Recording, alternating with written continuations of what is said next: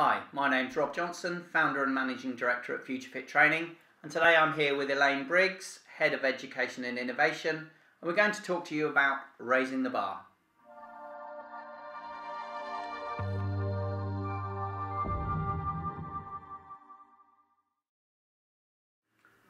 What is the Raising the Bar report? So the Raising the Bar report is an annual report produced by Future Fit Training in partnership with UK Active and with support from CIMSPA.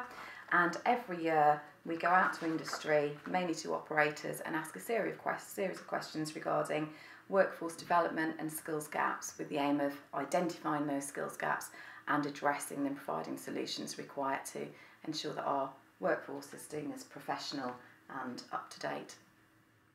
2018 marks the 4th edition of the Raising the Bar report.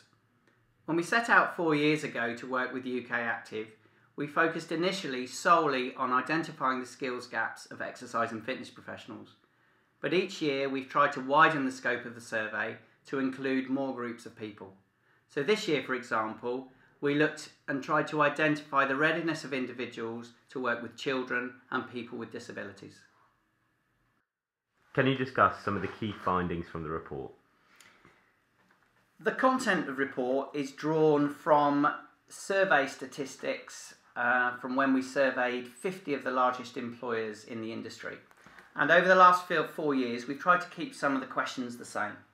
What's been really interesting for me is that there's been several skills gaps that have been identified every single year. Some things like commercial acumen's missing, behaviour change skills are missing, social skills are missing. Those are the top 3 skills. But what's been very, very important, I think, is that this report has started to influence changes to current qualifications. So in the past, those skills haven't been included in training programs. So to get a personal training qualification, for example, they haven't been included. But now there's been a new qualification developed, or new professional standards developed by CIMSPA. And I know, Elaine, you played a part in that. So what do you think this report's done for that? Yeah, I think it's fully supported that development of those standards. CIMSPA has created professional development standards across a number of different job roles, and they've put a huge amount of effort into it, and people have, from a cross-section of the industry, have inputted into the professional development groups that have brought those standards to a point where the awarding bodies can now pick them up and create their own qualifications, knowing that there is a minimum standard, and that minimum standard includes things like behaviour change skills, commercial acumen, technology and tracking activity. That was never in standards before now, but it's been recognised that personal trainers, fitness professionals need to know this sort of information. Never before have we had so many clients with so much access to the latest information on nutrition.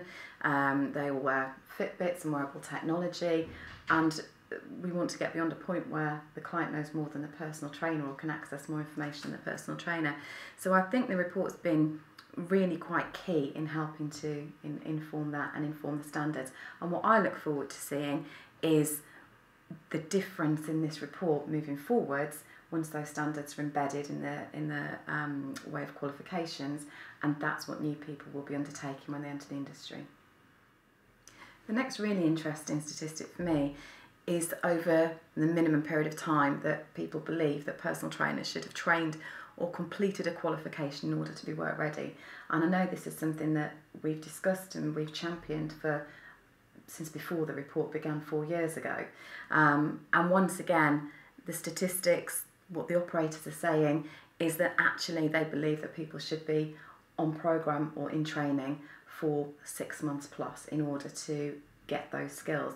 And I think moving forwards, I think those professional development standards will help to inform the time that people are on training as well. There is a minimum time in the assessment strategy, and I think that will really help create the personal trainers of the future with the skills, not only the information that they've been given and the skills that they've been given on their course, but then that time frame will give them the chance to go out into the workplace, work in the gyms, work with real life clients, hone those communication and social skills, and then be work ready when they finally hit the gym.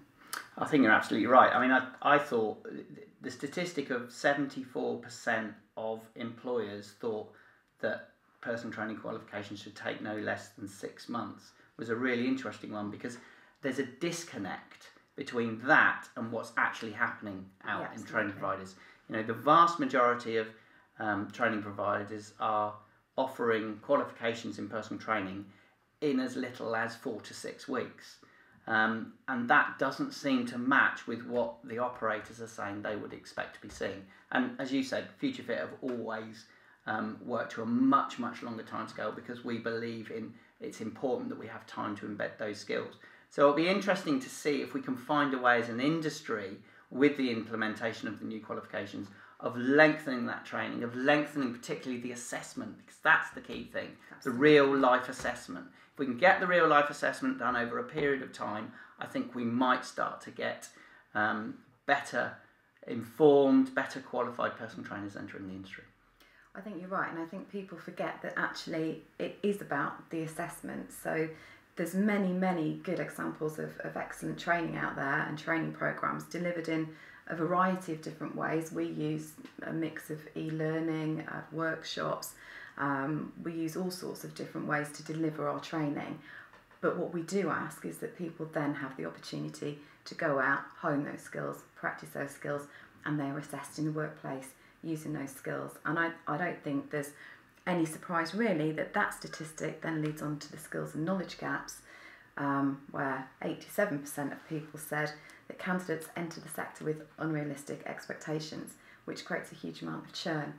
But that's not really a surprise if people think they can get qualified in 4 to 6 weeks and then be able to go out and earn quite a large amount of money as a personal trainer, when in reality they hit the gym. They've then got to start from the bottom up. They've got to build a client base. They've got to start learning their trade. And they've got to put into place those business skills. And I think, as you've mentioned before, they're building a business from scratch. And that's why they have such unrealistic expectations. They expect that they're going to get their qualification and then just start and earn a lot of money.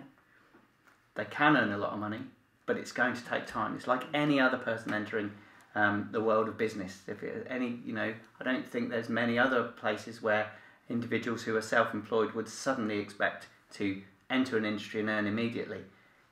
Businesses take 1, 2, 3 years to become successful. Personal trainers is exactly the same. And I think that's what training providers need to be doing. They need to be properly informing their candidates, their students, and make sure they have those expectations, work closer with corporate organisations, employers, so that there is a marry-up between the two. If we can achieve that, then we might start to see less churn, better qualified people, more retention, and hence a better industry. So I think what we're saying is then that this report has been pivotal over the last 4 years, and that we are now getting to a point with, thanks to CIMSPA, creating these professional development standards. So there is a solution to this, and the solution has started. And once those qualifications come out and people start to undertake them in a realistic time frame, working in a realistic working environment with real people, employees should start to see that the personal trainers of the future have those skills, will stay longer, and the workforce is much more professional. I agree. So where now for raising the bar?